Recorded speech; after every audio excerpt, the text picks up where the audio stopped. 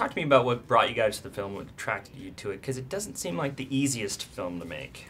It's funny you asked that because that's part of what attracted me to it. I think all of us thought this would be a fun one. It turned out to be. So that's a short answer. But, you know, Joe only was going to cast people who were in 110%. If anybody was wondering about where their, where their warm, masseuse was going where to the masseuse was going to stay, that guy wasn't going to get cast. Yeah. So it was just sort of an unwritten understanding. If you're walking in with your material prepared for your audition, you better know that director's going to say, "Are you in or are you in?" And he did to each of us, and we all said, "Let's go." Yeah, let's go. Yeah.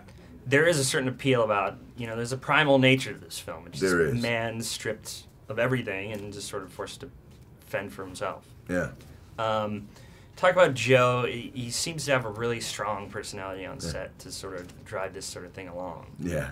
He would need to, I think. I'm not sure how it would have been with someone other than Joe. Yeah. But he does. He's the most remarkable combination of frat boy and poet that I've ever served under the helm of. Yeah. It's really remarkable.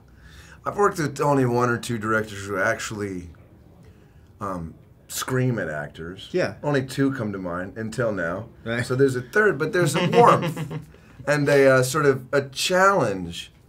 In other words, especially with me, I don't know. I know that he did some with others, but he came on real strong with me and wouldn't let me compromise in any way. So that's so nice to encounter as an actor because, obviously I've been doing it a number of decades and a number of dozen years. Yeah. And you don't always get that. It's actually a luxury when somebody bullies you around on the set and says, "That's unacceptable, you have to do better." And this is what he did, and he does it in such a mean, loving way. Like you say, this weird combination of qualities that you just really want to show up for him, and plus you're having a ball because you're in the woods in the snow. Totally.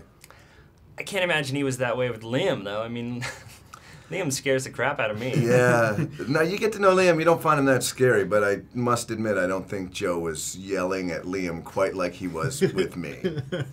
Yeah. Was there anything... Which isn't to say that I'm not as tough or intimidating as Liam. No. Let's not that's draw not, that conclusion. I don't think anyone I am was. personally I don't think, intimidated. maybe I'm overly sensitive. When people talk about Liam, I just, Yeah.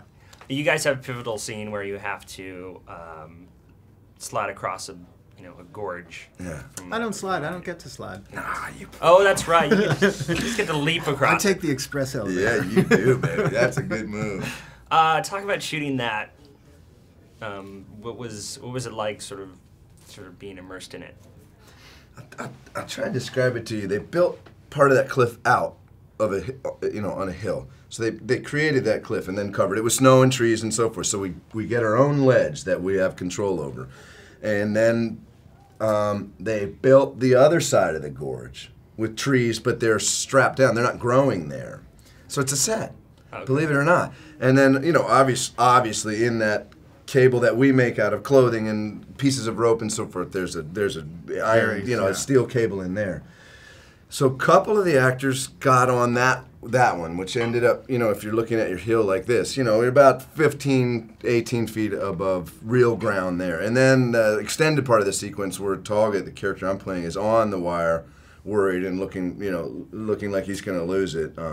That was like almost a whole day of shooting too, and they built another rig over a green screen too, so they can shoot down and you see the gorge below. And some of those shots are really effective that you see the actor for real over a background that they composited on there. So that's how they did that. But that, as quick as that sequence goes by, it was actually one of the more time-consuming sequences because of the way they had to engineer it. There's a good deal of dangling.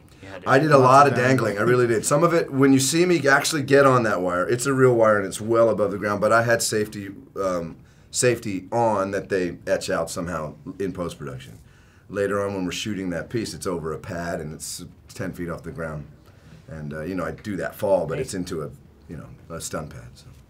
It's still 10 feet. It's still no, it was good. It was good. It was tiring. That was really tiring to hang onto that wire for real. And you realize, this would suck. You would die. Right. is what you realize. What would happen. Well, you're on take 14 and you're like, yeah, this is what he means when he said be really, really, really tired. This is what he means. Okay, do it again. Like, let's put film in the camera this but time. yeah, hey, but he got what he wanted because he exhausted the actor, and then you see the character is at the end of his rope, literally. Yeah, that's when the gold is. Yeah. Cool. All right. Well, thanks. Thanks for your time. Thanks.